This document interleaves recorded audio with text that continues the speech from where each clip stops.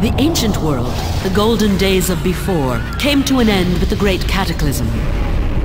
Black fire raining from the skies engulfed the planet. The earth opened, and the seas flowed over the land. The cities of light, erected by the ancients, turned to dust, and the world was plunged into everlasting darkness. And when the divine wrath ceased afflicting our world, the initiates, spared by the sun god, arose amid the chaos. Guided by their faith, they set off in search of a land free of the Black Shroud, where life could once again spring forth. They were the Wanderers, men and women in search of light and hope amid the perils of the Darklands.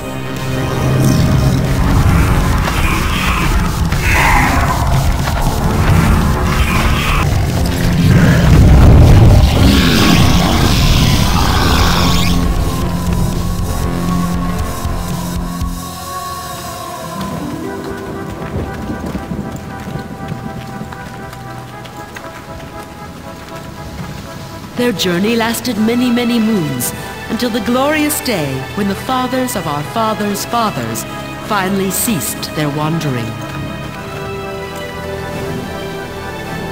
They discovered a land blessed by the light of the sun god, a Stallite. There they built a city and erected a temple in honor of the Father of Light. They called it Sparta. Today, a terrible danger threatens Sparta. The future of the entire city lies in the hands of a single man, Arkan, the Guardian of Fire. In order to survive the terrible ordeals he faces, he must seek the help of those around him. His beloved Kali, Zed, his brother in arms, his father, Rilsadar, Lori, the great sun seer, Danris, the scavenger.